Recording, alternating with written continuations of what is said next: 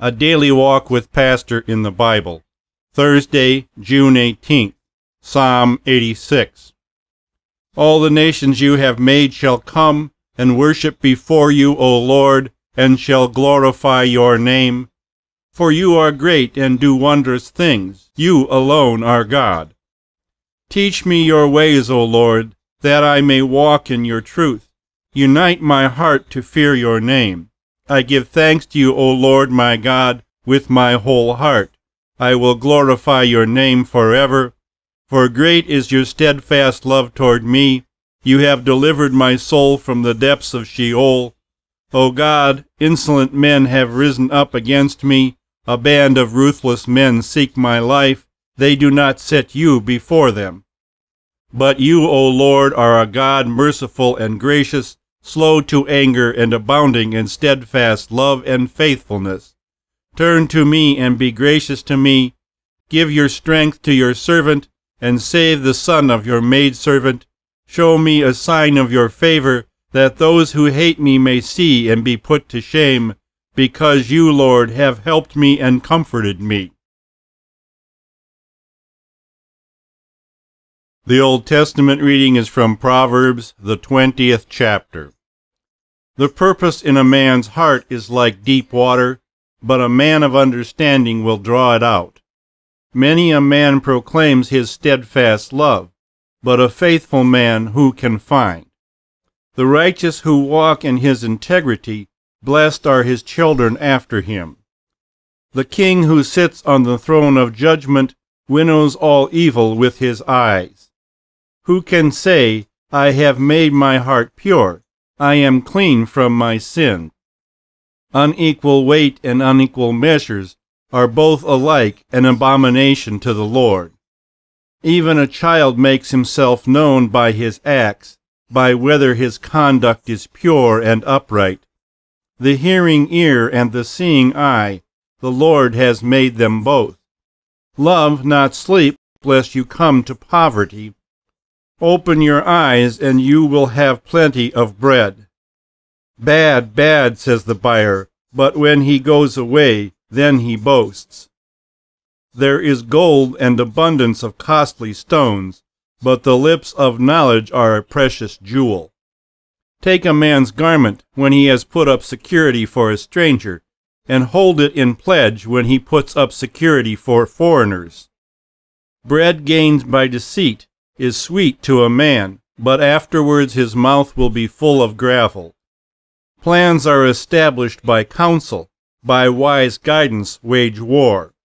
Whoever goes about slandering reveals secrets, therefore do not associate with a simple babbler. If one curses his father or his mother, his lamp will be put out in utter darkness. An inheritance gained hastily in the beginning will not be blessed in the end. Do not say, I will repay evil. Wait for the Lord, and he will deliver you. Unequal weights are an abomination to the Lord, and false scales are not good. A man's steps are from the Lord. How then can a man understand his way? It is a snare to say rashly, it is holy, and to reflect only upon making vows. The Holy Gospel according to St. John, the 17th chapter. When Jesus had spoken these words, he lifted up his eyes to heaven and said, Father, the hour has come. Glorify your Son, that the Son may glorify you, since you have given him authority over all flesh, to give eternal life to all whom you have given him. And this is eternal life, that they may know you, the only true God, and Jesus Christ, whom you have sent. I glorified you on earth, having accomplished the work that you gave me to do. And now, Father, glorify me in your presence, with the glory that I had with you before the world existed. I have manifested your name to the people whom you have given me out of the world. Yours they were, and you gave them to me, and they have kept your word. Now they know that everything that you have given me is from you. For I have given them the words that you gave me, and they have received them, and have come to know in truth that I came from you, and they have believed that you sent me. I am praying for them. I am not praying for the world, but for those whom you have given me, for they are yours. All mine is yours, and yours are mine, and I am glorified in them. And I am no longer in the world, but they are in the world, and I am coming to you. Holy Father, keep them in your name, which you have given me, that they may be one even as we are one.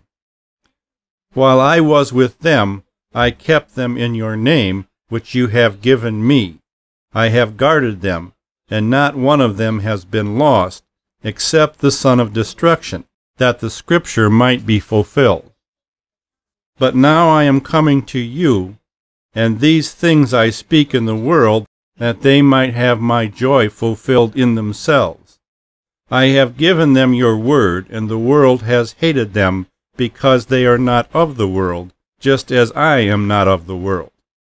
I do not ask that you take them out of the world, but that you keep them from the evil one.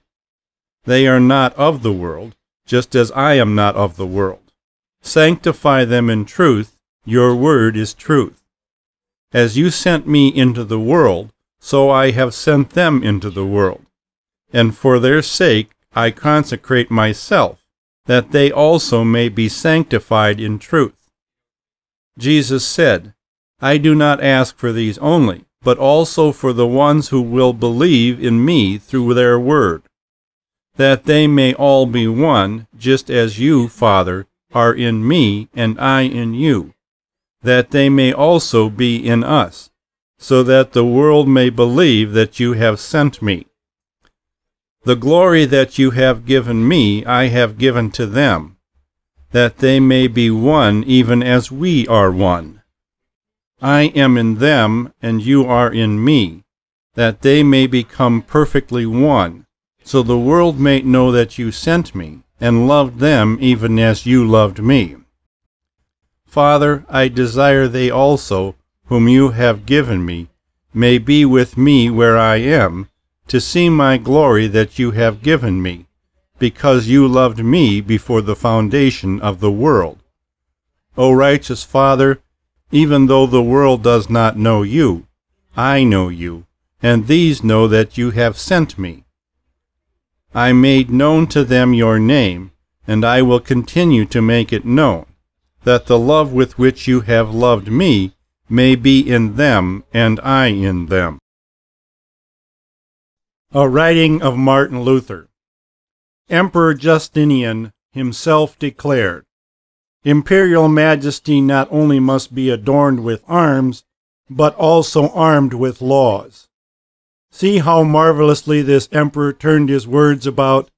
He calls the laws his armor and weapons, and he calls arms his decorations and adornments. He would make his clerks his knights and fighting men.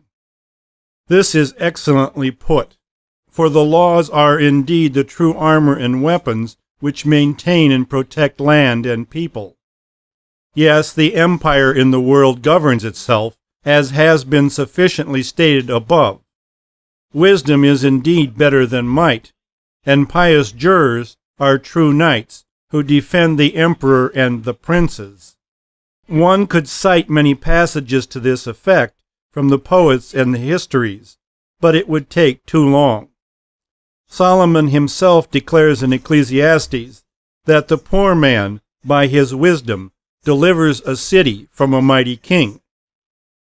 By this I do not mean to say that we should despise, reject, or do away with soldiers, fighting men, and those whose business is war.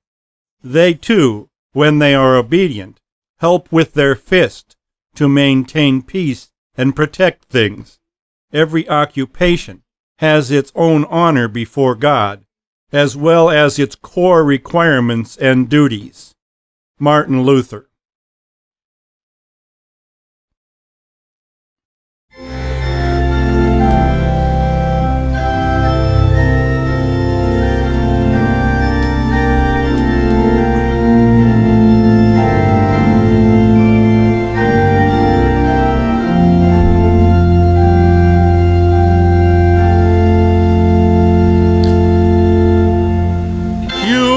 are the great high priest.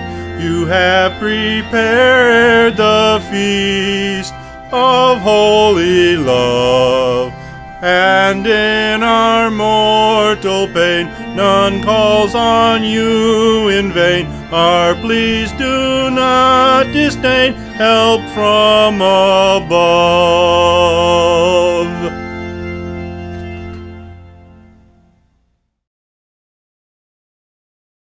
Let us pray.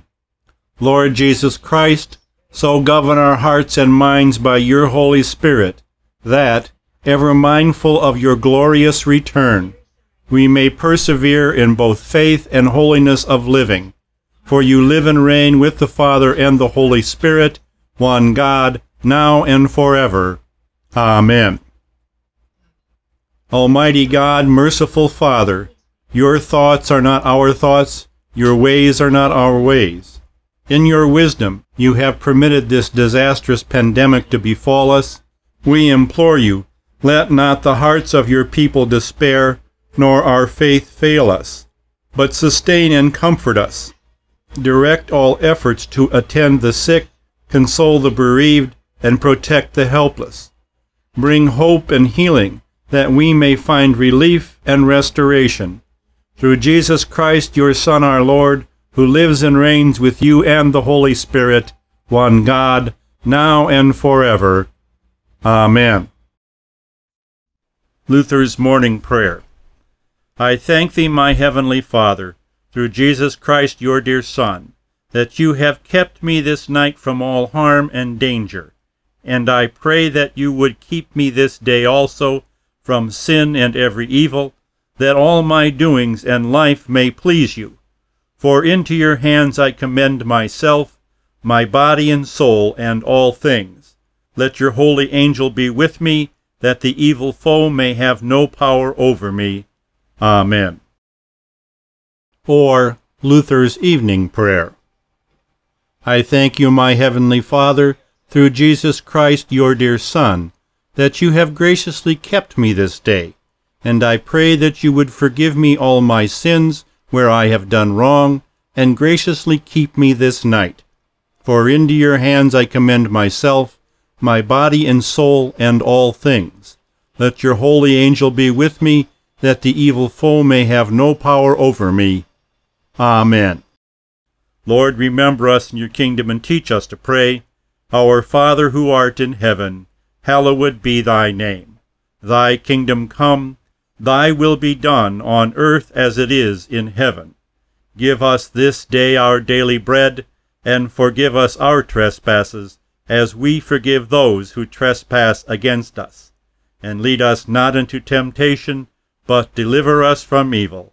For thine is the kingdom, and the power, and the glory, forever and ever. Amen. The grace of our Lord Jesus Christ, the love of God, and the communion of the Holy Spirit be with you all. Amen.